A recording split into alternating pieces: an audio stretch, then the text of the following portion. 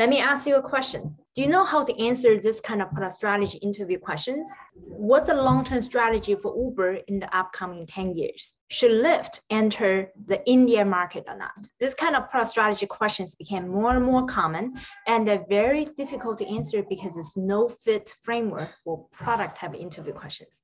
In this video, I'm going to share with you a mock interview I had with one of my students in the Product Manager Accelerator, where we use the Gucci framework I invented to answer this kind of very challenging product manager interview product strategy questions. All right, so let's get started.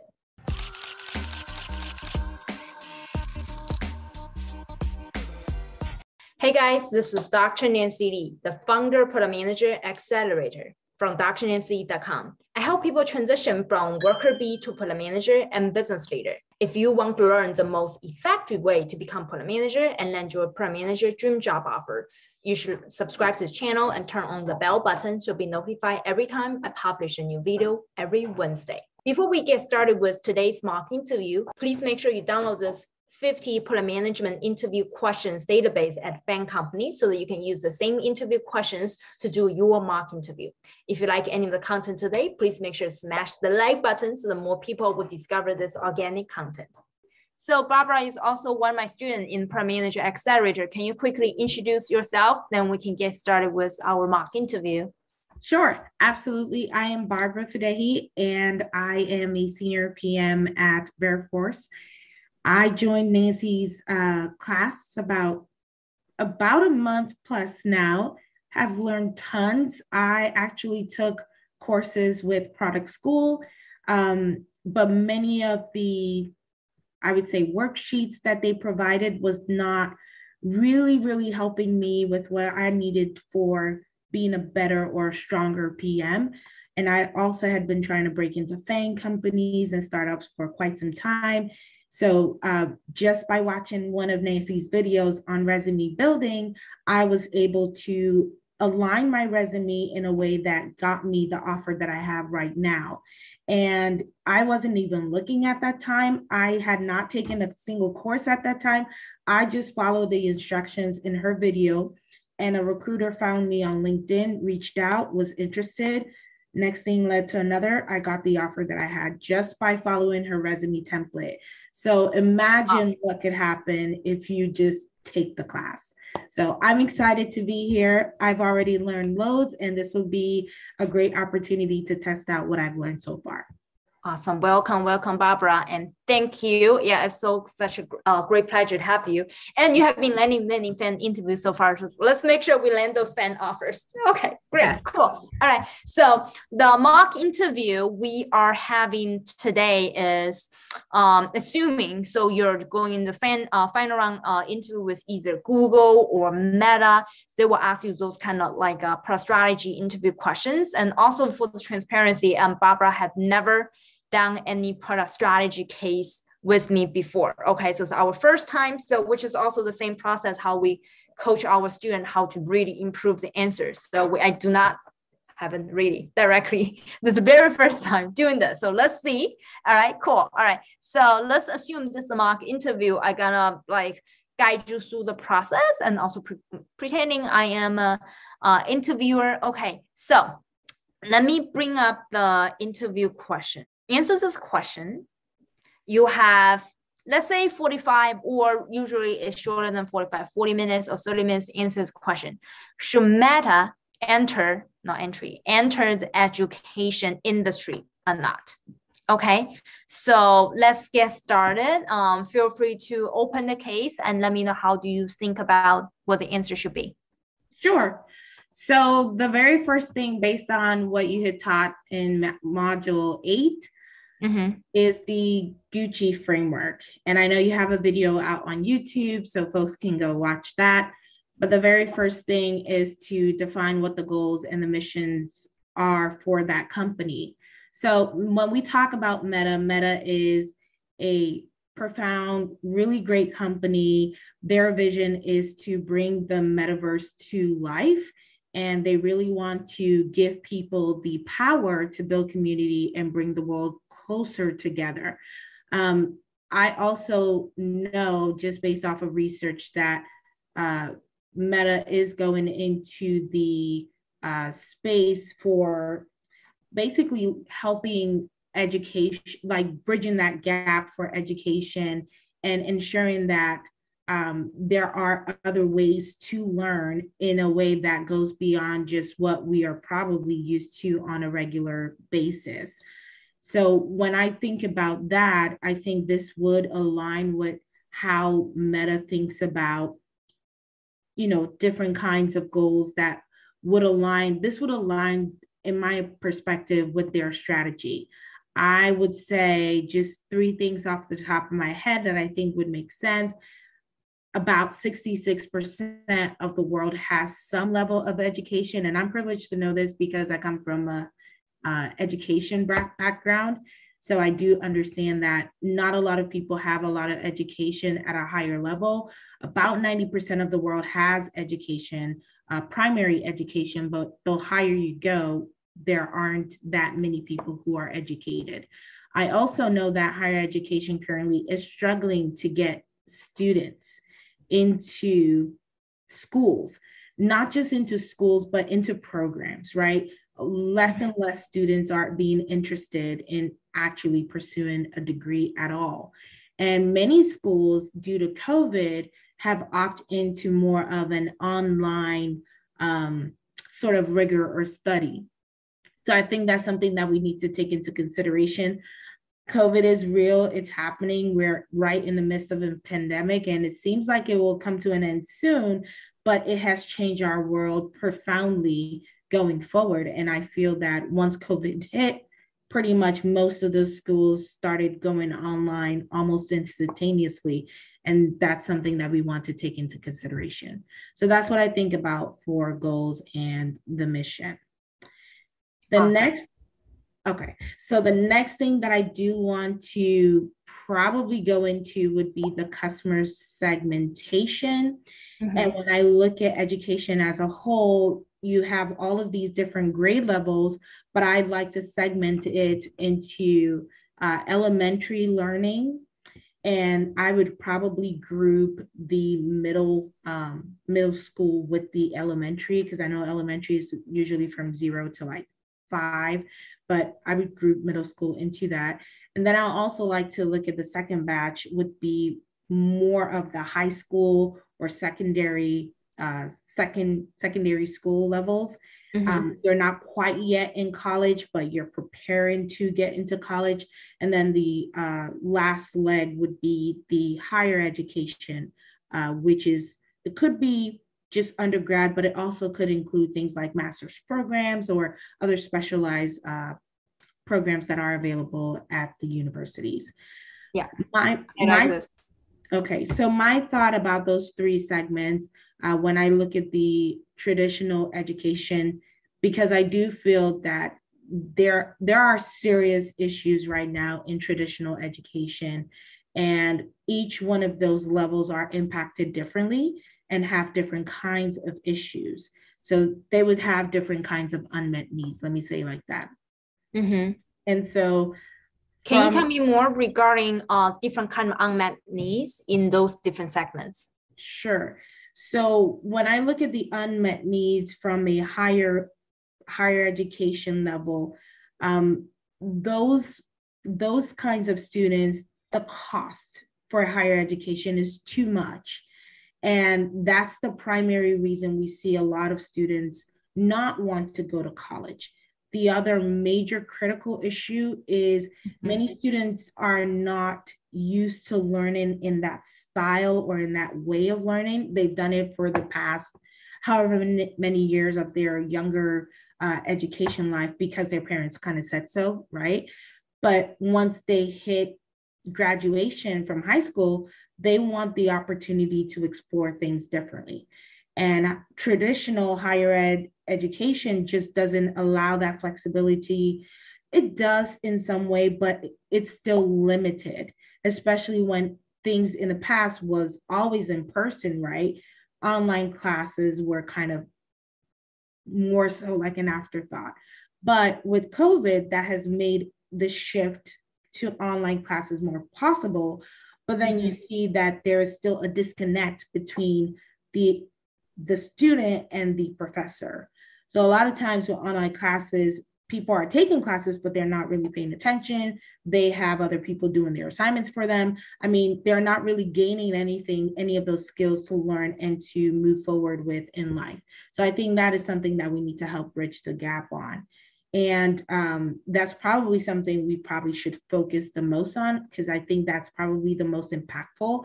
I believe it's something about like maybe 20 something percent of the fees that higher ed institutions collect from tuition will decrease by 2025. So this is something that we can have a huge impact in right now. Okay, so you mentioned about the unmet needs for higher ed. Do you have any unmet needs for other segmentations?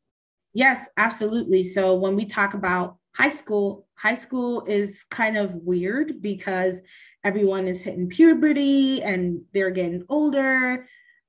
Girls are boy crazy, boys are girl crazy. I mean, you can go different ways by this, but really high school is a place where you're laying a good foundation for your college experience in terms of education and growth. And a lot of times when you look at inner city schools, there's really not that technology available unless you go to like a private school or you're going to a public school in a more affluent kind of area. So there could be, there's definitely an opportunity there. I think students want to learn. I think many people want to learn, but sometimes the rigor and the style in which things are taught makes it difficult for people to assimilate that learning as quickly as possible.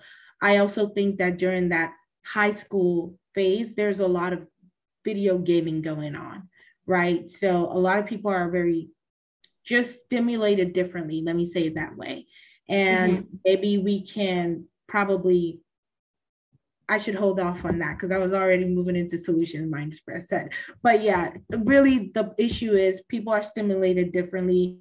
And when we think about those students, they also want to learn, they want to put their best foot forward, but sometimes they don't know how. I feel like it's difficult sometimes for students to really be able to learn in that kind of environment. When there's a lot of things going on, there's a lot of distractions. Yeah, in my summary, sounds like the unmet needs for high schoolers are that there's so much distractions and the body also changes. So it's very hard to laser focus on learning. So they need to find some better way to learn. And also you mentioned public school and private school is also different because of different resources that lacking between different schools. Very good. Okay, so tell me more about the younger segment, elementary and middle school. So the younger segment, from my perspective, when we talk about their learning, it just depends on the type of child, right? So you've got kids that may be in special needs groups. You've got kids that special needs in terms of like maybe they have ADHD or Down syndrome or some other kind of thing. And we need to cater for those kids differently. But at the same time, you've got regular kids who are just boys, right? Boys are boys, girls are girls. And from their perspective, learning is fun, right? Learning is fun. I've got kids, I've got 2 boys and a little baby girl. They are 6 and under. And if I tell my son he's got to do, for example, Kumon, he's not excited. He doesn't want to write and just add and subtract and spell his words. He's bored. He wants things that will keep him very engaged and very focused. And he's incredibly smart, but I have to think about creative ways for him to learn because the traditional way just doesn't cut it for him. And even between my 2 boys, they're quite different. One's more outgoing, another one is more quiet. And I feel that they both learn very differently, but it still requires a lot of creative stimulation. And also it requires hands-on experiences with them. Yeah, true. All right. So you talk about all the unmet needs. Now let's continue to think about should Meta enter this education industry or not. So keep going. How would you think about this case, given we know the unmet needs now? Yep. So we've talked about goals, we've talked about unmet needs, we've also talked about customer segmentation. And the next thing I want to focus on would be competition, because Meta coming into the education space is not going to look like a higher ed institution, right? Mm-hmm. I'm thinking about what kind of difference they would bring to the market space. So when I look at that, I start to look at what kinds of companies would they be going against. So you Yeah. think about things like Microsoft, huge in the Xbox business. And that's something that pretty much everyone around me that I know of are playing Mm-hmm. video games has an Xbox. And they also have talked about going into this metaverse learning sort of space, wanting to bring that 3D dimension of learning to the education space. Now, at what level, I don't know yet, but that is something that is of interest to them. Another video gaming platform called Roblox, I'm probably saying that wrong, but Roblox, yes. They are also a huge video gaming platform and Mm-hmm. are also interested in entering the digital learning online experience. And those will be, I believe, the huge competition that Meta would be going up against.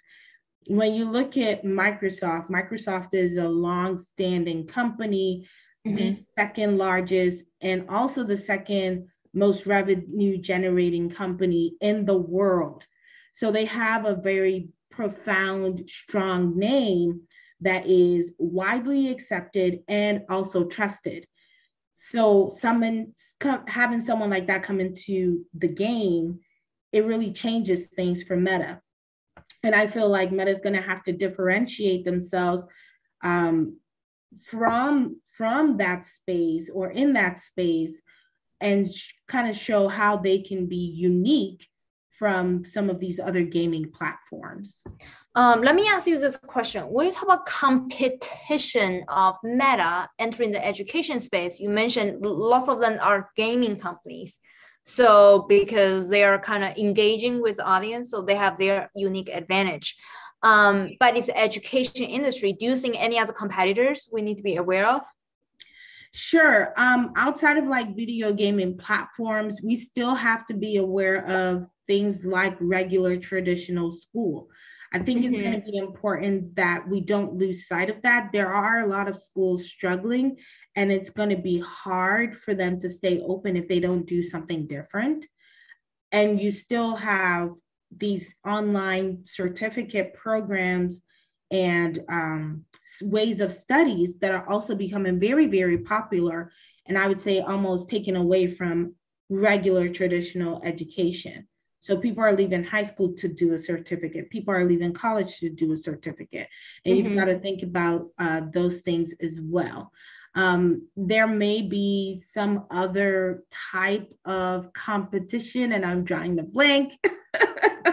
But I mean, just thinking about other ways of learning, it may not be regular traditional learning like we have it today. There are things like culinary classes or courses and Mm-hmm. um, other training type of ways of learning. I forgot what they're called, but I remember in like high school, for example, if you didn't do your regular science, English, math type of courses, you had these other type of courses like cooking and singing, those types of things, those types of trainings, those type of learnings.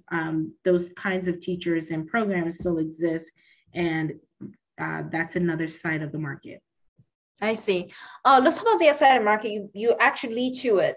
What do you think of the content creators in the space, such as YouTube? Do you think YouTube could be a potential competitor of Meta in the education space? Or they kind of related? So tell me more. Absolutely. I had Google down as my number 3. I didn't even get to that yet, but but definitely Google, yes, but I want to narrow in on YouTube just because of the sheer amount of knowledge that is on there. And I do feel that a company like Google or Alphabet could turn on a dime and make some of these things happen, just like Facebook, just like Microsoft, and some of these other companies. So, yes, they will be a huge competitor in this space. Sure, learning is different, but it's still very creative and very, very engaging, right? So, I find myself when I'm curious about something, I just go to YouTube and I go learn. That's how you discover my channel. I kid you not. And I will tell you this, you have no idea. So before I got married, I barely knew how to cook, barely, which in my culture is really not a good thing, but I barely knew how to cook. My husband still married me, loved him. Okay, but fun story. I was on YouTube almost every day learning how to cook from this girl in Nigeria, and she cooked some of the most amazing dishes. I never tasted her food, right? But she had everything on YouTube and I just followed it. And I now, Nancy, you can't even touch me when it comes to cooking. Like it's that good. But it really, that's just another way of learning that made it very fun and engaging for me. And I didn't have my mom yelling down my back to go learn how to cook. I just watched YouTube channels and I learned how to cook. So yeah, that would definitely be another competitor in this space. Mm-hmm. Yeah, when you think about those competitors, I want to link a little bit more towards the unmet needs. So sounds like currently the competitors are mainly towards people who want to make things more engaging. Sounds like it's more for the high schooler or younger kids, right? Can you, and also someone who provide content such as existing traditional educator, and also YouTube more like newer newbies, like myself, a YouTuber, also educator, see myself an educator. But you also mentioned something else, which is cost, right? So one of the pain point was cost. Do you think currently is there any like competition out there who is helping university drive down the cost, or is like blue ocean, nobody else is working on this new issues? Well, let me think about that for a second. So,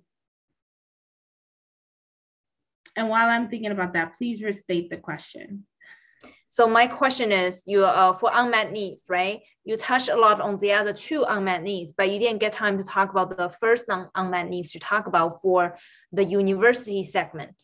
They said it's too expensive, right?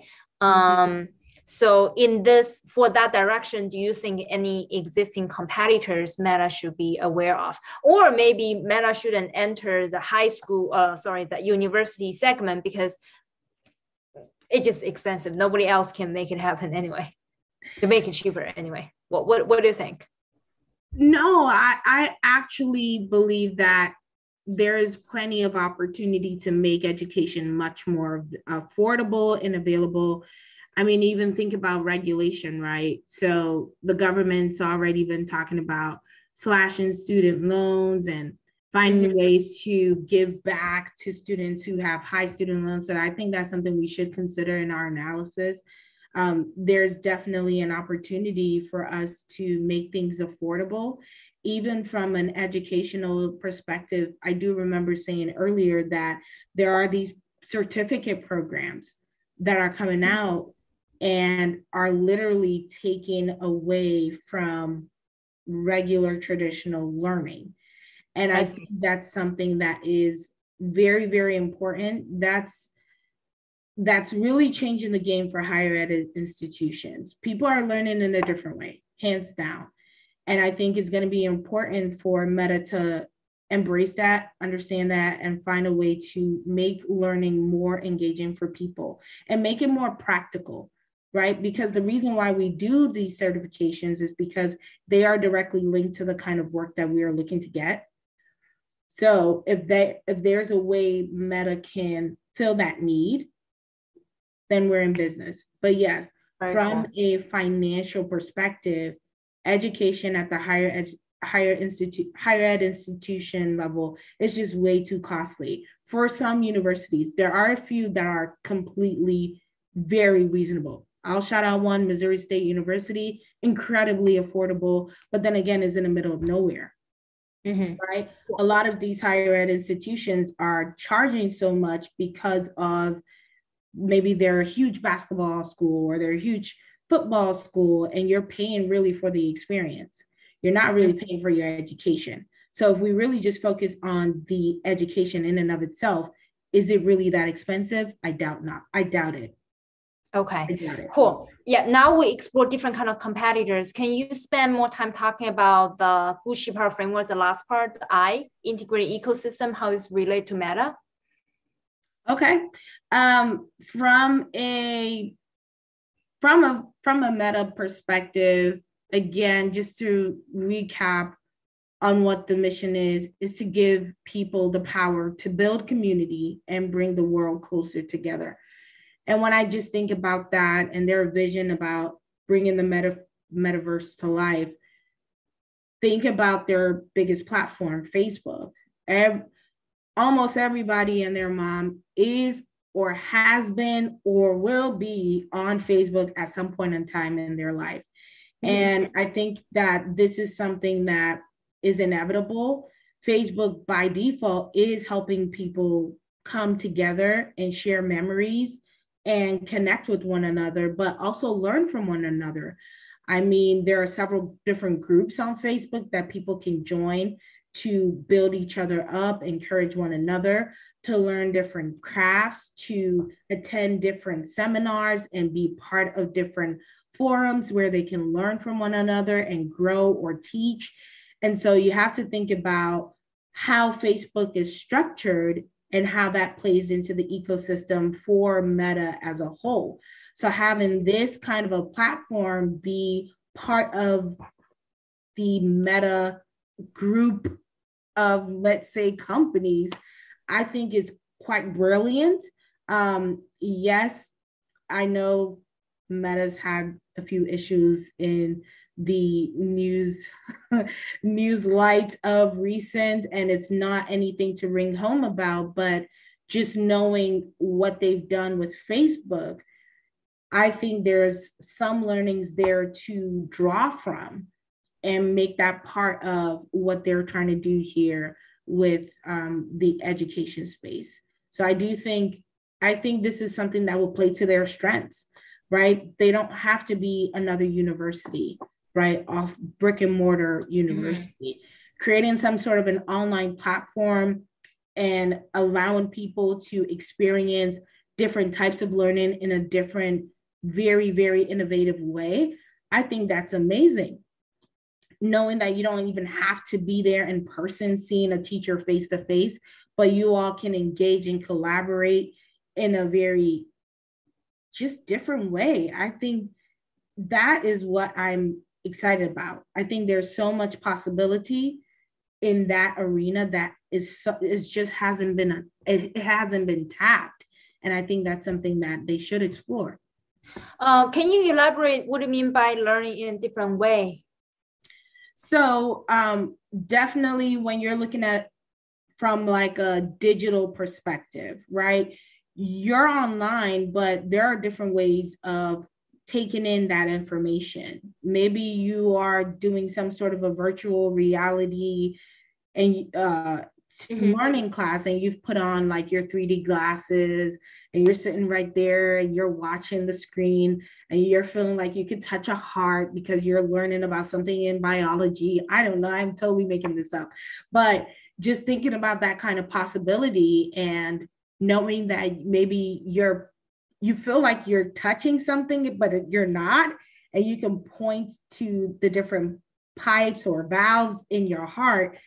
I just think that that is mind-blowing. And this also feeds back into one of the unmet needs. Think about kids who are more visual when it comes to learning, right? I'm like that. I don't really care for pen and paper, right? But if I could see something, I could see that picture and it's moving and I'm seeing different angles, that helps me retain that information better. And I think that that's probably another way that they could look at this. Very cool. Okay. Is this, so what's your final conclusion? Is this a summary? Tell me more Yes, about that was a summary to say, heck yes, get in there. But I do feel that they have definitely the infrastructure, the financial resource to be able to make learning more affordable, but also more engaging for their users. And I believe that, sure, this will increase their revenue. It will allow them to reach more people that probably would never open Facebook, right? Not everyone's going to use Facebook, but there are going to be people who want to learn and see learning in a different way and can also partake in that. So, yes, my answer is yes. It's my vote. Yes. Yes. Okay, great. Yes, yes, yes. So very good performance. Okay, Barbara. So let me provide you some feedback. At the same time, I think we might have room for one more person to do quick mock interview. So if you already received link from my team and you can get it. All right. So, and hold on, let me see. All right, so anyone else, you received the Zoom link from my team, and we can spend the last like a few minutes with you guys, but after we spend time with Barbara to provide feedback. So let's do this. And let me provide feedback to Barbara right now. Okay, great. So this is gonna happen. That's how we provide feedback. Let's do this. Let's tell you regarding what I believe you did very, very well. I think you have very strong customer empathy. You really know the education space well. You also, it is not just knowing well, the way you tell stories shows lots of like knowledge and empathy regarding what's going on in the space, and lots of the answers are very creative. For example, towards the end, you said, hey, yeah, like, hell yeah, Meta needs to enter, and you can increase the usage of Facebook. And those are very, very creative ideas and how it's relevant to the topic.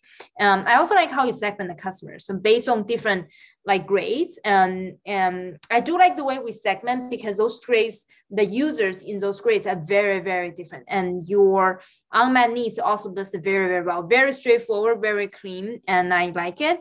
Now let's talk about room for improvement, right? So this is assuming interviewing with like all the Faang companies and Meta and Google. When you open this, I like you talk about the goal and the mission of the company, which is really good.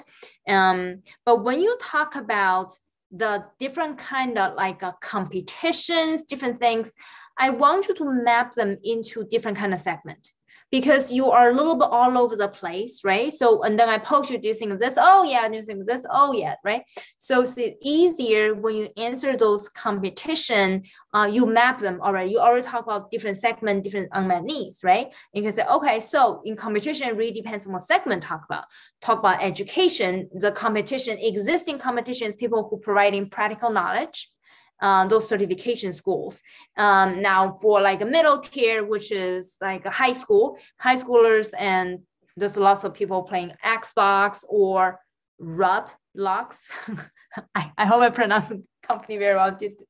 Just did a free commercial of the company, ROBLOX, the company, like something like that, right? So you need to map them into different segments, so it's easier for you to think about it. All right, and towards the end, when you talk about the integrated ecosystem where Meta can play into the whole system, your answer was also a little bit scattered. I want you to think about it regarding the value chain, right? So for education, there are like content providers and teachers. There's also student who is learning. There's also people who in the middle who has a platform, right? So they don't do anything that the technology platform, or may not be technology, any kind of platform in the middle who facilitates the process, right? And now that's the entire value chain. What's in the value chain, what's missing is on the top. So Meta is, let's say, content. So Meta probably already has content, because there's lots of Facebook videos, existing Facebook videos, and also already have and also talk about the learners. It's a lot, almost everybody has Facebook, so potential learners also there, right? Mm-hmm. So you can talk, and technology, different things, and also VR technology is going to the platform. They can facilitate those kind of learnings. Mm-hmm. So when you answer those kind of questions regarding integrated ecosystem, talk about the entire value chain instead of jumping around. Because whenever I poke you, you start thinking, oh yeah, that's exactly what's great, right? So, but your answer wasn't structured if I don't poke you. Right. Okay, so you have those ideas, but so make sure you follow the framework we cover in module 8, where we teach you how to think about all the example framework. But I think it's very good, very good. I like how confident you are talking about the education industry, especially all the empathy you had. It's pretty good. Congratulations, very good. Okay, so another thing is, Barbara, do you have any advice regarding how to land a PM job offer? Because you already land one just by following our free template. So do you have any other advice for other people to land a PM job offer? And also your background, right? Maybe you could tell us your background first. So maybe you can tell us the background, how any other advice you want to give people with similar background to you. Sure. So I came from pretty much a predominantly healthcare background. Most of my experience at work has all been in a healthcare company. It was really an EHR platform. We were building for an EHR platform. And I had been working on the reporting and analytics side, building business intelligence platform, let me say it like that. And also doing more like technology data syncing between different platforms that we were connecting with. So the sharing of patient data. And that's how I got into product management. I don't have like a structured product management experience, but I do have lots of experience writing requirements. I was a business analyst. I did things like that. So I'm very strong in that area. And the more I did that, the more I started to learn a bit more about product management, took some product school courses, and I did enjoy it. And I got a PM role just by studying. So I feel like if you're a PM, you have to first, number one, you've got to love studying and learning, right? Because there are so many products in the world, and there are new ones coming up each day. Just think about the sheer number of startups starting every single year and number of companies that go IPO is because they have a new product, a new service that's coming up that they need a PM for. So every time you see a new company, just know they need PMs, or there are PMs that got them to where they are. Now, in getting into a product manager role, I had to learn a lot about different frameworks that Nancy teaches in these module courses. And if you are green, brand new, you don't know anything about product management, yes, take it. But also, if you are experienced as a product manager and you are not sure about what it is that you think product management looks like in the product management industry, this is also something that I will highly recommend. I also believe that it depends on what kind of industry you're coming from. So a lot of times in the healthcare space, product management looks very, very different. Also in the financial accounting space, product management also looks vastly different from if you were going into a big tech kind of company. So I would say you need to study, you need to be able to communicate both in writing and in speaking, and you need to be confident. So I was kind of shaky on my experience. I took this course. This is just me studying an hour, couple of hours each week with Nancy's materials, attending office hours, doing everything she's taught you step by step, right? Don't try to deviate and be a hero. Do it step by step. It's proven, it's tried. Don't just do it step by step, and you'll definitely see results. But honestly, this has been one of the biggest blessings for me. So thank you, Nancy. Thank you. I do appreciate it. Thank you, Barbara. By the way, you sound very confident when you do mock interview. You already significantly. It's working. It's working. Thank you. Cool. All right. Thank you for joining us.